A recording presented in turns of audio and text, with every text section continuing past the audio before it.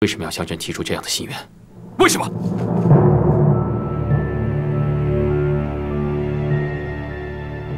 皇上息怒，臣妾的姑母是大逆罪人，不容于先帝，也是草草葬了。臣妾只是不希望另外一位至亲如姑母一般无声无息，连该得的名分都没有。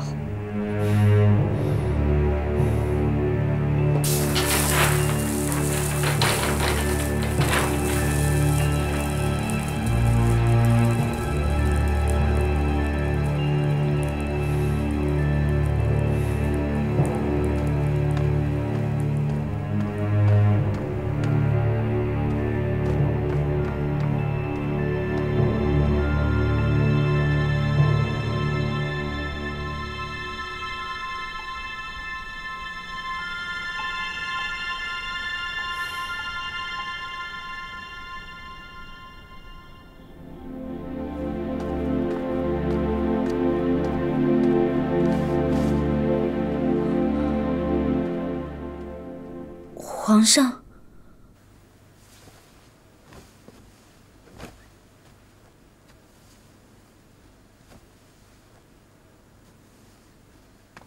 主儿，主儿，皇上怎么走了？今儿是您的生辰，皇上怎么去了海常在那儿啊？别收拾了，阿若，你下去。是。索性留下。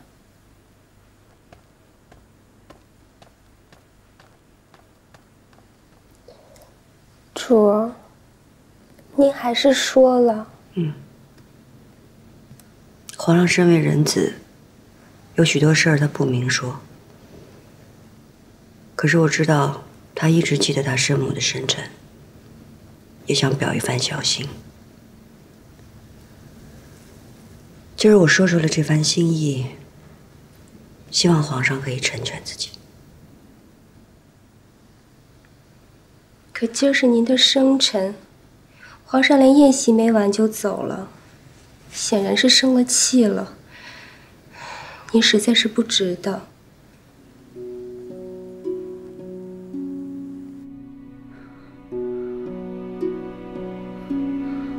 怎么，久没伺候朕，规矩都忘了？臣妾有罪，只是。 今天是贤妃姐姐的生辰，皇上到臣妾这儿来，有什么不合适吗？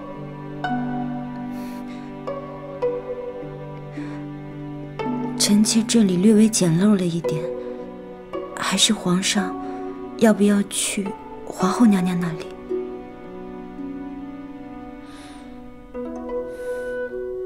朕不想出这延禧宫。是。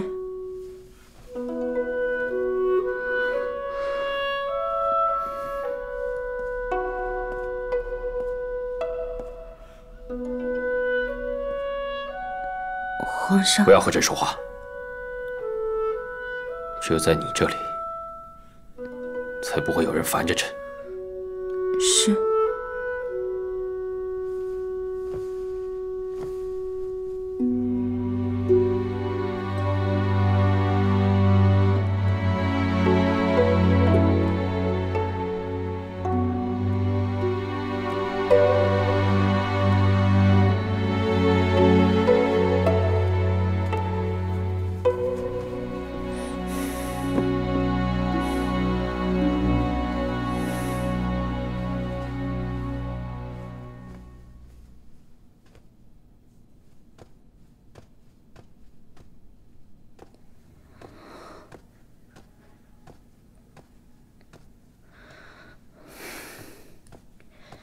怎么回事啊？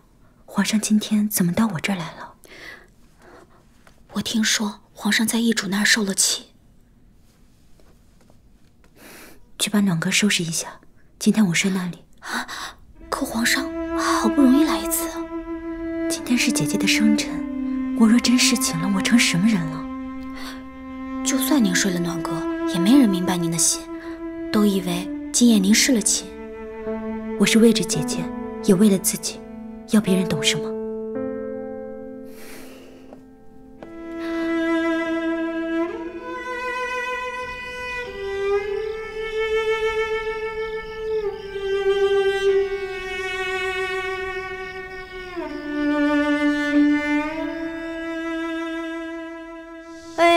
这个时节也没什么好吃的水果。皇上昨天赏那杨梅还不错。知道皇上疼你，有什么时鲜货色都先赏你。哪有皇上心疼您呀？哟，贵妃娘娘，看那谁来了？快走！海常在，过来，来，这儿凉快，快过来！笨笨的东西！哎，你看他走路那样子，好像谁陷他300跳一样。你说皇上当年怎么能看上他呢？先别说了。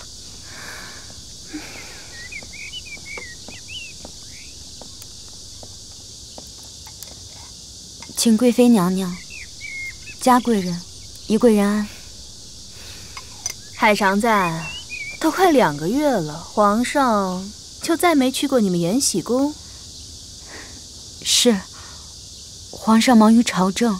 嗨，那天贤妃生辰，皇上还不是丢了贤妃到你屋里，满宫里都传遍了。贤妃可真能不讨皇上喜欢呀！皇上到你那里的时候，是不是很不开心呀？嘉贵人，您知道嫔妾的，嫔妾在皇上面前连头都不敢抬，怎么会知道皇上的脸色呢？你也算不错了，自从你搬去延禧宫，皇上总能顺便去看看你。皇上那天就没跟你说点什么解闷儿？嫔妾笨嘴拙舌，皇上也不大和我说话。哼，瞧你那样儿，真是没趣儿。我是皇上也不喜欢你。走吧，本宫宫里还有些蜜瓜，一块尝尝去。好呀。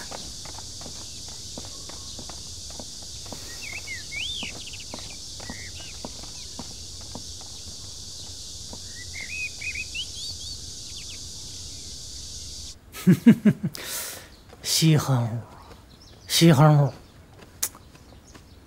哎呀，怎么样了？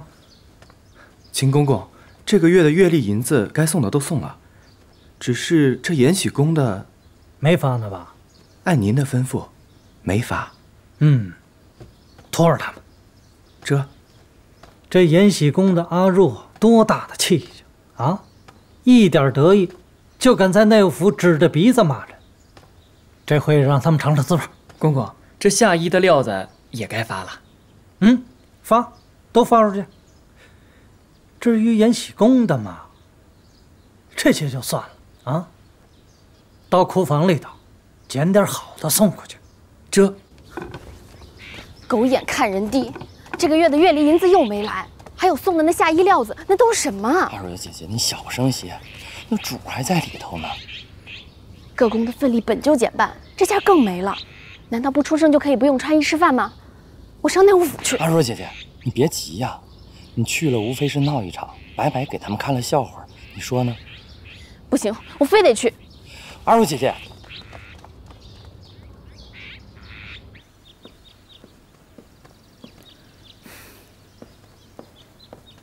海兰，姐姐，这就是内务府送来的夏衣料子。这种天香绢，裁了之后做衣裳，夏天穿起来挺凉的，看着倒也不错。你看看里面。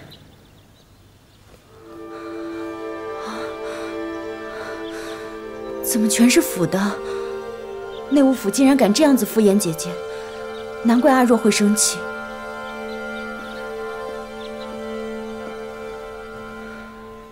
外头个个都在看姐姐的笑话呢，姐姐怎么还沉得住气绣这个？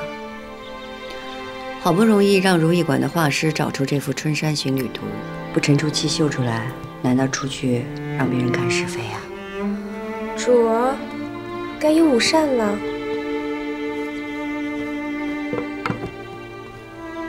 清汤寡水的，还有这汤，不是昨天送回去的吗？怎么又给送回来了呢？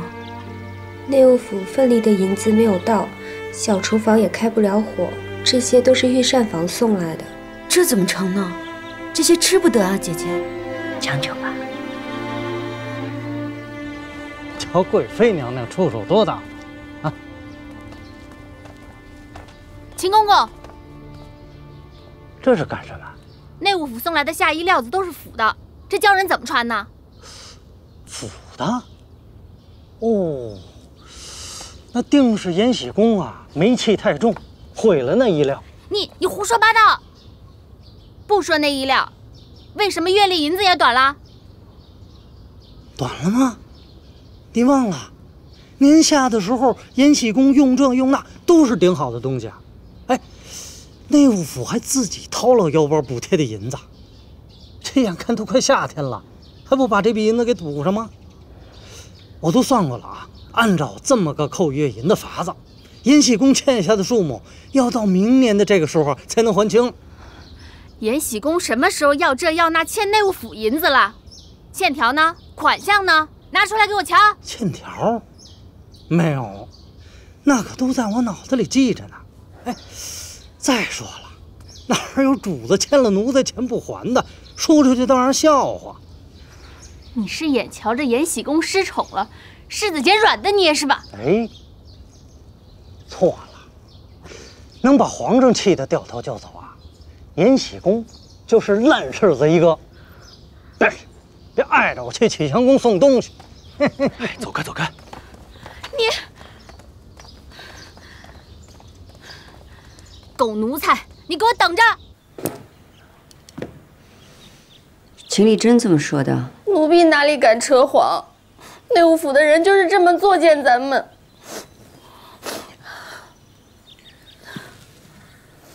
是委屈你们了。银子不够，我那儿还有一些提己可以拿去填补。再不行，就拿些旧时母家的东西出去抵了吧。宫中哪里不需要用银子？奴婢想着，玉玺这样艰难，看人脸色，主不如与母家商量商量。自己在宫中的难堪，自己知道就行了，还要告诉母家，让母家担心吗？奴婢想着，到底是骨肉至亲，就是因为骨肉至亲，我才不想拖累他们。姐姐，我那里还有一点提己钱。不用，这会儿大家都不容易。阿若，留好那些天香卷。姐姐，都腐了呀，留着干嘛呢？扔了吧。既然他们敢送来，留着就会有用处的。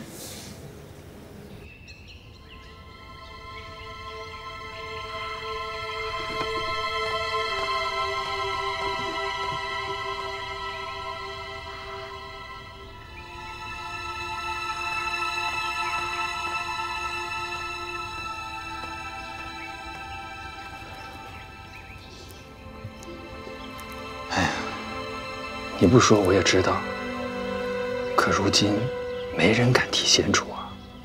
王琴又总在皇上跟前当差，我想说句话也凑不上去啊。可现在能在皇上面前说上话的也只有你了。我想想法子吧。皇上刚从太庙回来，现在也不在，去纯主那儿了。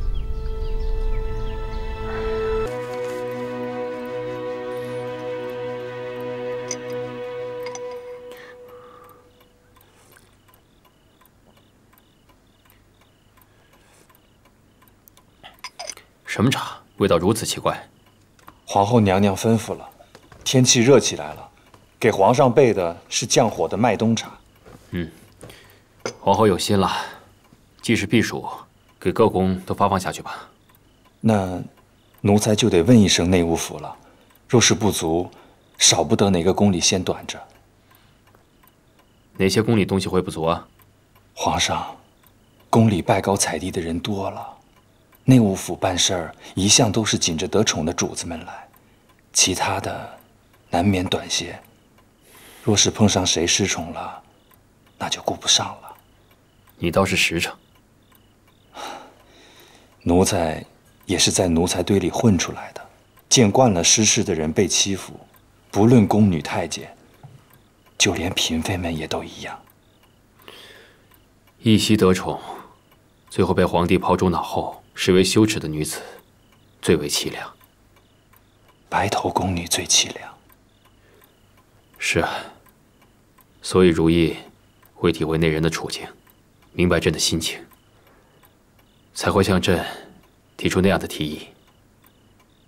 许是因为景仁宫也是如此遭遇，贤妃娘娘有此启笔。李煜啊，明儿一早，朕去慈宁宫请安。主儿，这一季的衣裳首饰、内务府都没置办，咱们就用以前这些旧的吧。主儿，奴才刚才在外头长街上碰到李煜，他正要去传旨呢。什么事？皇上禀明了太后，要替先帝留下的太妃们加以封赏。说仔细些。皇上从太庙回来后，伤感得很。今日去给太后请安，皇上便说未曾好好尽孝道，太后宽慰了皇上几句。皇上便说要以天下养太后，又增加了寿康宫太妃、太嫔们的月银份礼。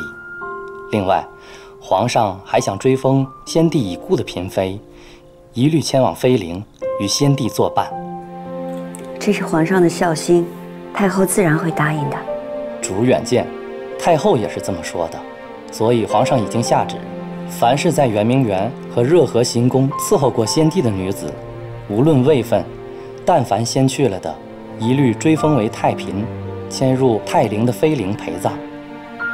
这是好事儿，你去吧。小心，皇上真的这么做了。这么多年，皇上一直避讳着自己的身世，可他还不是如常人一般记挂着自己的生母。是啊，有了追封，到底是有了名分，即便不能替生母一事，皇上也是有安慰的。这么多年，我伴着皇上，皇上的心事也是我的心事。现在听到这份旨意，真是高兴。主儿，皇上听了您的劝，您就要复宠了。